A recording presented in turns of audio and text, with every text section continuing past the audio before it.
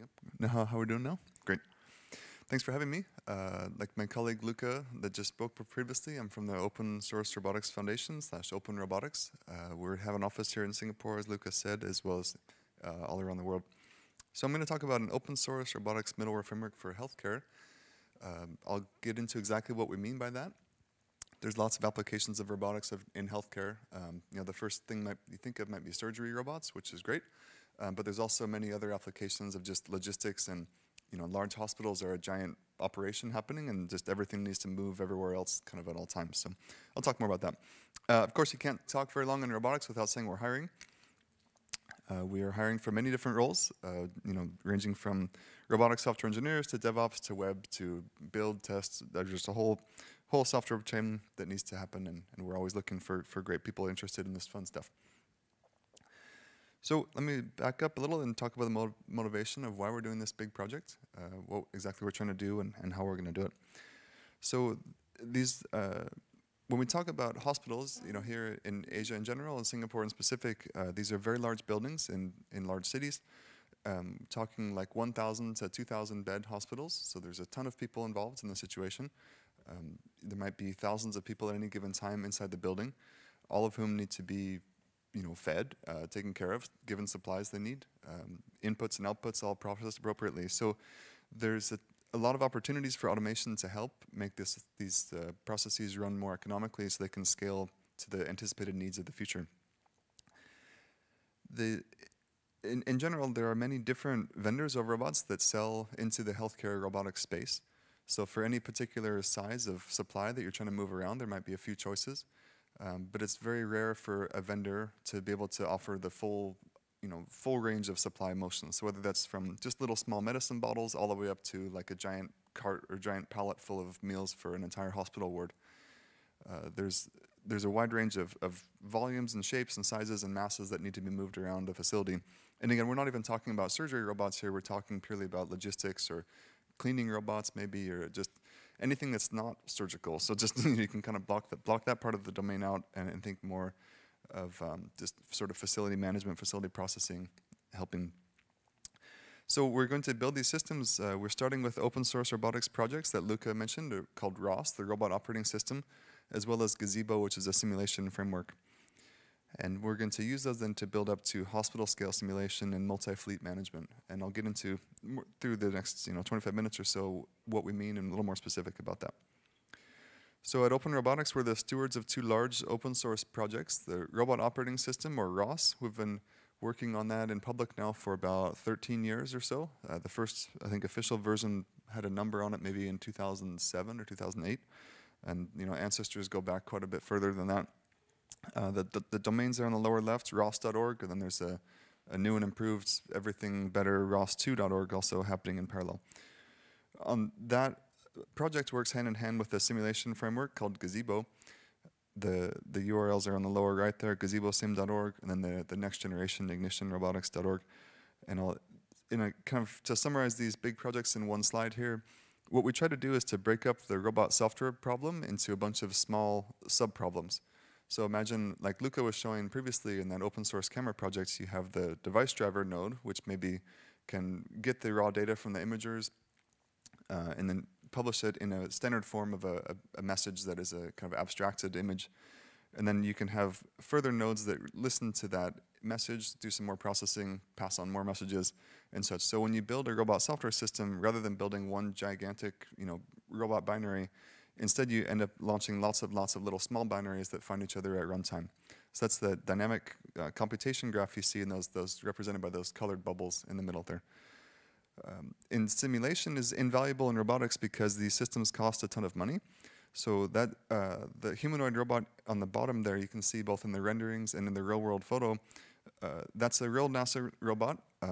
I don't even know how much it costs. There's not very many of them, so sometimes you don't even really put a price tag on them. If it falls over, it's very bad. So typically, it's on like an umbilical. It hangs from the ceiling, so it can't really fall on its face. But yet you want to simulate it going up and down stairs and doing all sorts of interesting postures and things you are not willing to try on the real robot until you're really convinced that it's going to work out. And so that's where it becomes extremely useful to have a high-fidelity simulator. Also, in this particular example, that's a simulated Mars landing site and a simulated Mars lander. Obviously, those don't exist. So when you're trying to simulate difficult worlds or extremely expensive worlds, you can use these simulation frameworks to save a ton of time and money. In the hospital, this is all relevant because hospital facilities, of course, are critical in national infrastructure everywhere they are. So you can't just run arbitrary experiments in them. If you want to see what happens with running different numbers of robots for delivery or different sequencing of lifts or automatic doors, how do you queue for a door, how do you queue for the lifts? Those are experiments that you can't really run in an operational hospital. So instead what we can do is we can create models of these facilities and then run all of our algorithms and test them in this simulation. So to do that, we have been constructing all sorts of simulation assets. So there are all sorts of different roles of people in hospitals, of course, when you go. There's all sorts of different staff, different visitors, different patients with different mobility aids there to help them, as well as all sorts of hospital equipment. It's amazing when you start walking around large hospitals how many things there are that are basically in the shape of a thing on wheels that you push around.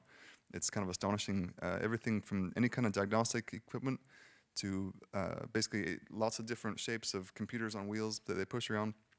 COW, called a cow. There's cows everywhere getting pushed around. Sanitation carts, that's just a few of them that we've modeled in the picture there. But there's, again, anything that's sort of the shape of a cart that you can push through a doorway, they've got it. So we're modeling all these things so we can simulate them and simulate the motions of the algorithms that are going to drive the robots around.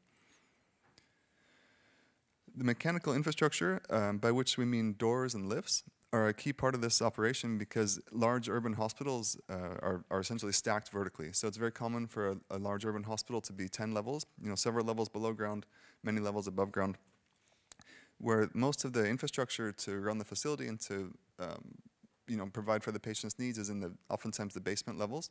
So things like the central kitchen, the central surgical supply, sterilization areas, the laundry. Imagine how much laundry is produced in a large hospital, right? So running all those linens through, getting them all sanitized and ready to go back up. That's all in the basement of the building, and then all that stuff needs to be distributed up vertically to where all the patient wards are usually above ground for airflow and light and all that stuff.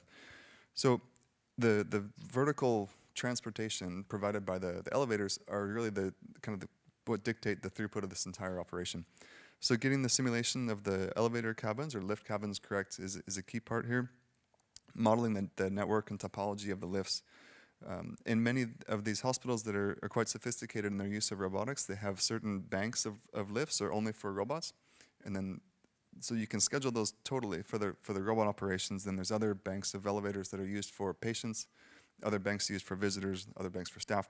It's very complex, and a typical hospital will have 30 or more lifts just in the complex. As you can imagine, once the facility is built, it's approximately infinitely expensive to add more lifts. So basically getting the most throughput possible out of the current lifts is required in order to keep introducing more robots. So here's a few of the common healthcare robots today that you go. If you go to public hospitals here in Singapore, you'll see some or all of these. The Panasonic Hospi robots they use, Swisslog meal carts. Essentially the robot, by which I mean the kind of second one from the left here, it's a cart full of food that sits on top of a little robot that goes underneath that cart and lifts it up a few centimeters, and it can drive it to where it needs to go. So odds are if you're warded at a hospital here in Singapore, your lunch, your breakfast, or dinner all comes on these Swisslog robots. The central kitchen is in the basement. They drive them around to the service lifts, and they bring the cart up to the level where you are. They drop it near the nurse area in the ward, and the nurses will then hand deliver the trays of food out of that cart. So you can imagine if that cart has the food for 40 people, it's very heavy. So it's the robots to get a ton done. Every breakfast, lunch, and dinner, they have to distribute these carts to all the different wards across, let's say 7 levels of patients, and then bring them back 2 hours later to have all the dishes washed and ready to go again. Let's see.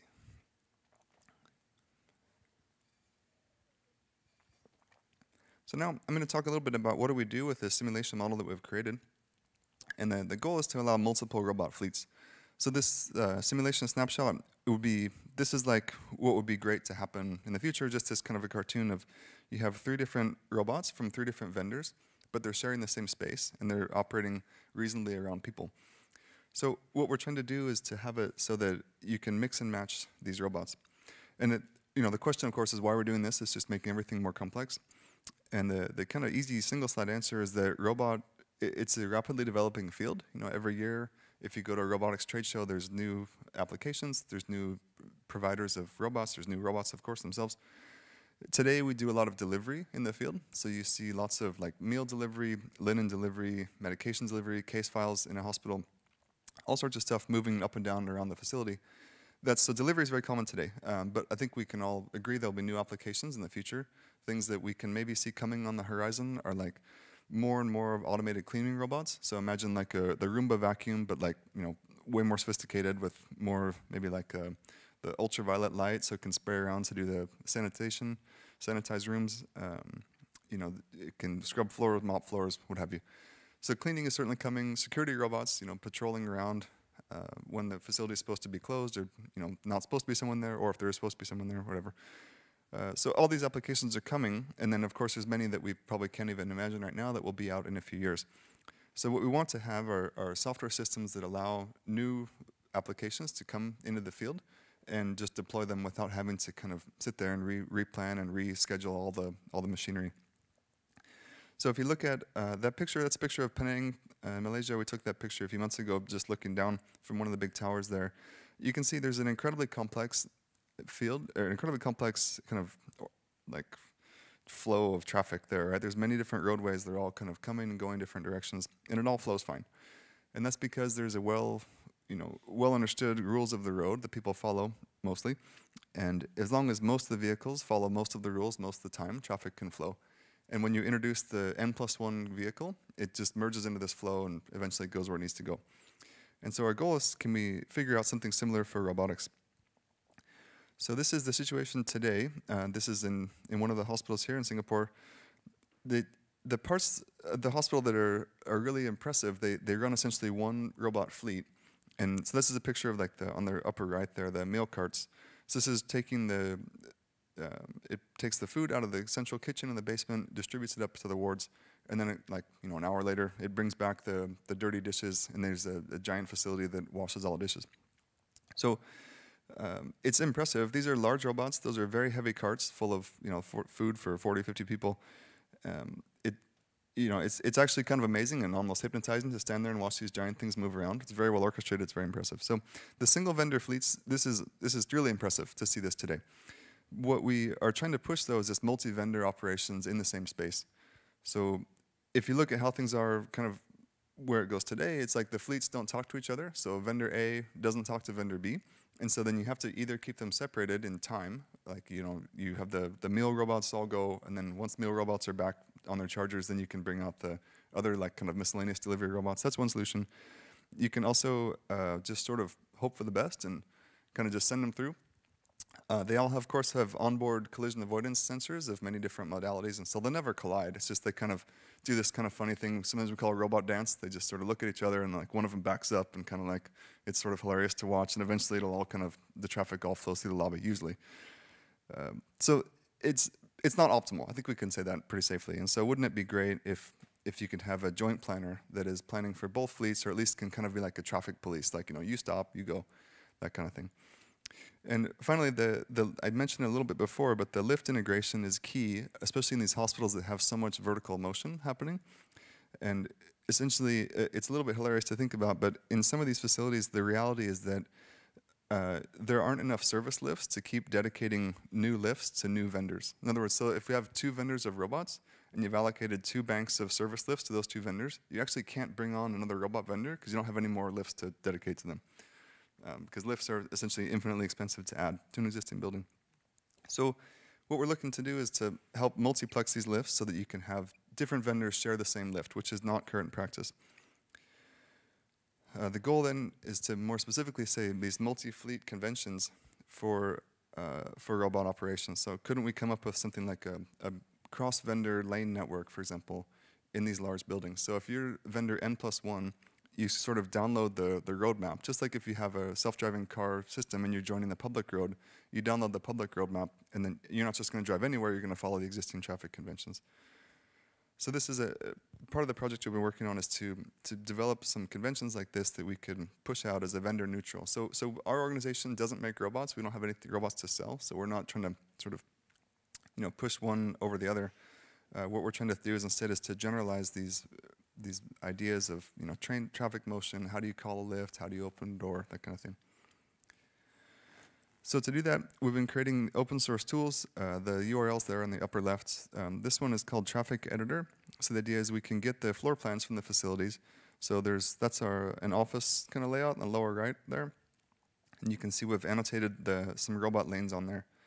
And then the upper right is another facility where we've taken their blueprints, we've traced the walls, the doors and stuff, and then added where we think the robot traffic lanes should be.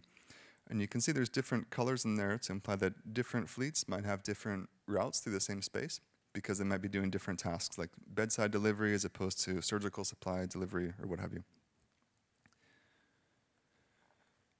An interesting thing, this is kind of an interesting journey we've been going down, is how much control do we really get over these robots? So these are all safety certified systems. They're operating in the hospital. So it's not like you can just go and casually run some new software on these robots. They're basically completely welded shut.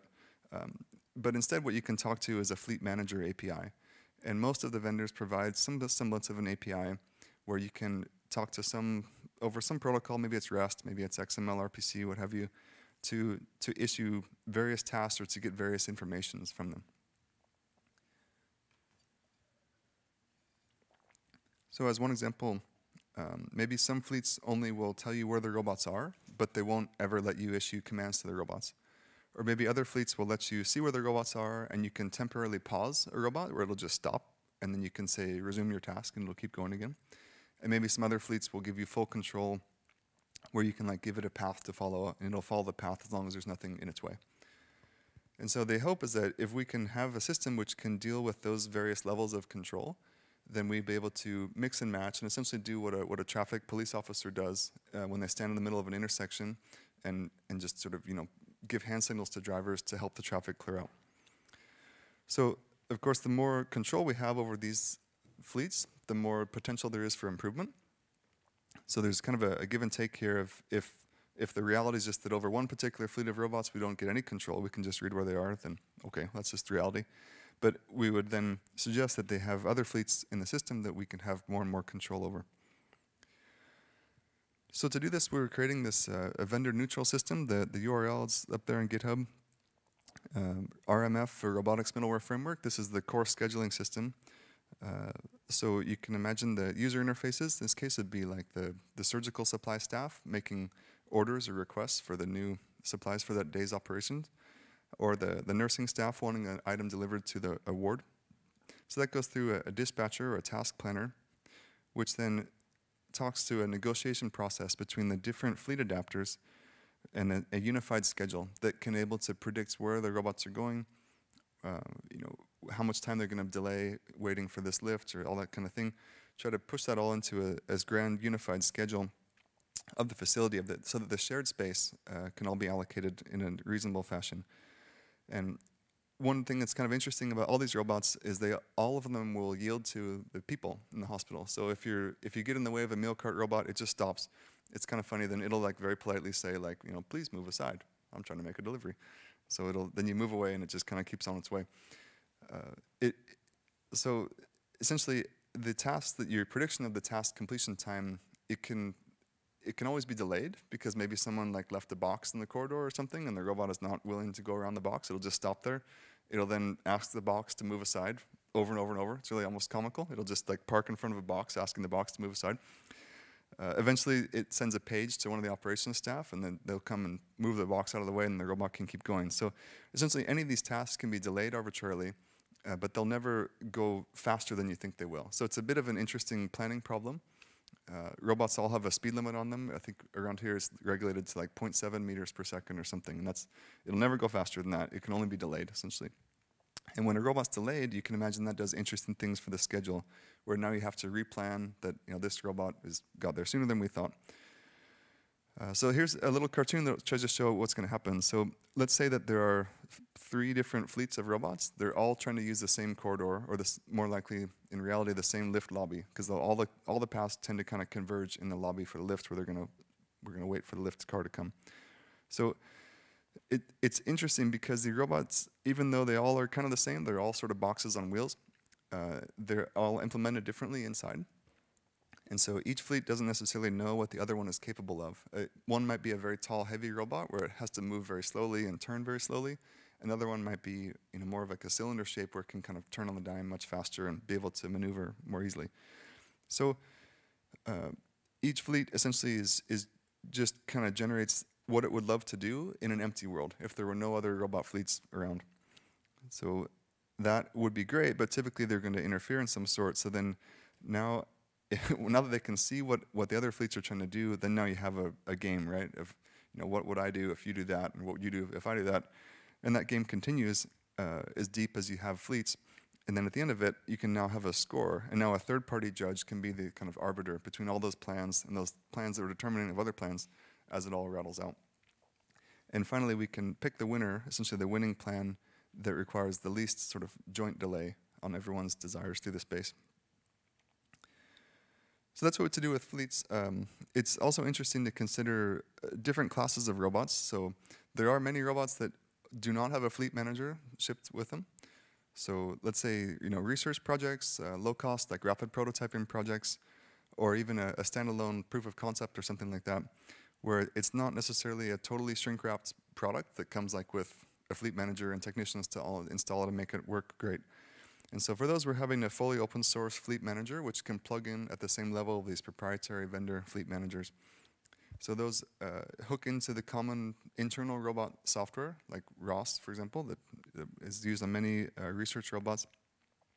And then it's essentially a peer of these proprietary fleet managers. So you can have these mixed fleets of fully shrink-wrapped robots as well as kind of more R&D or lower cost platform. Okay, so that's a lot of talking. Let's show some demos. It's kind of fun. So I will just first show what the simulation looks like. It'll come up in a little bit. So here's, for example, one of the test facilities in one of the buildings that we work in. This is designed to be kind of a mixture of a ward. So here's like a couple people. There's like a 4-person hospital ward here, as well as to simulate some of the storage rooms and storage facilities. So like this is what it looks like when you go to the surgical supply storeroom. There are these little, like lots and lots of shelving units with sterilized instruments that are in there in storage. There's usually patients in transit. If you spend much time in a hospital, you see people moving around in various ways. This over here is intended to be another kind of surgical store. Let's see here. What else is there? Oh yeah, and of course there's always tons of people waiting in various parts of the building.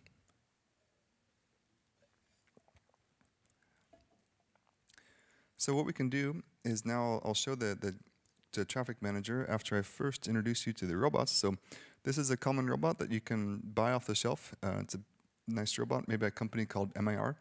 It's one of the common industrial sort of you want to move a thing type robots. This will move your thing. You can put stuff on it, or you can have accessories for it that make the top lift up and down to lift other carts that it rolls underneath. And then these are lower cost platforms intended for rapid prototyping here called Magni. And let's see, so now we'll show what happens when the grand planner all runs. So let's see here, let's go somewhere else. Right. Oh, it's tricky to type one-handed.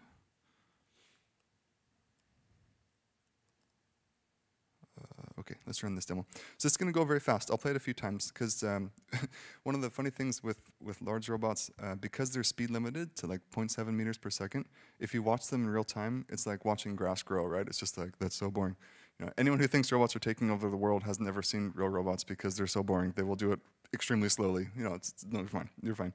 Everyone's fine. So let's see. So we sped the world up 8 times here. So now this is showing that same world, but with robots moving around. So, okay, let me stop this for a second because there's a lot going on. On the right side, you have the path network from the robots. That was a screenshot from that traffic editor before. So here we have a purple fleet. There's a blue kind of cyan fleet, an orange fleet. So there's 3 kinds of robots here. We're actually only running 2 now, but they're going to only move around just like railroad tracks on those paths. At any given time, the central planning entity is trying to predict the future of where these robots are going to go. So there's a green arrow that you'll see, and that green path is the prediction if you roll out the trajectory in the future. Like where does it think the robots are going to be as time goes forward? At any given time, there's these little purple kind of dots, and that's where the robot's last reported position was. So we're simulating all this in Gazebo, but we've run it in reality as well in the same space. So the big white robot is going to go from this simulated storage facility here to this simulated storage facility here. It's just going to go back and forth. These littler robots here, which are simulated like a bedside delivery robot, you can deliver maybe items to people or whatever. So those are going to be kind of just going everywhere. And the idea is we've set this up on purpose to be almost pathologically difficult because all these paths are intersecting on purpose. So the central entity is then going to be sort of stopping particular robots from getting close to each other. So as you see them go back and forth, they will stop and wait for each other. As the predicted paths intersect over time, you'll see some of them stop. Like so there'll be a situation here. Whoop! That one moved out of the way. It's sort of this like ballet as it goes on, and you can imagine this gets even more complex as we add more levels to it and more robots to this situation. So it's a little hard to see what would have happened because we're not showing what would have happened if you didn't have this central planner telling people to stop and start. But so you just have to sort of believe me when I say that it's not good, right? It's just a train wreck.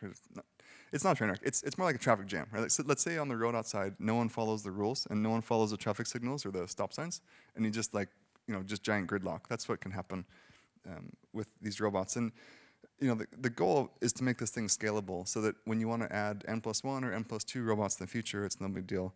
And so you can imagine a future world in a few years, or who knows when there'll be 10 times as many robots as there are now, where this type of a system will become increasingly important to prevent these traffic jams from happening. So I'll let this thing play. It's kind of fun to watch. So again, it's almost like the software is running really well when there's no obvious traffic jams happening, which is a little bit, you're trying to like prove a negative, but it's okay. You can imagine what would happen if we just had a giant gridlock full of robots here. Okay. So that's the end of my prepared talk here. These are all open source projects. There's some URLs on GitHub there, as well as the kind of foundational projects, ROS and Gazebo. Those are the websites that those have. And we're always, fully welcome contributions from everyone, from all domains. It's a fun, wide open space to play in. So thanks for your time. We would definitely prefer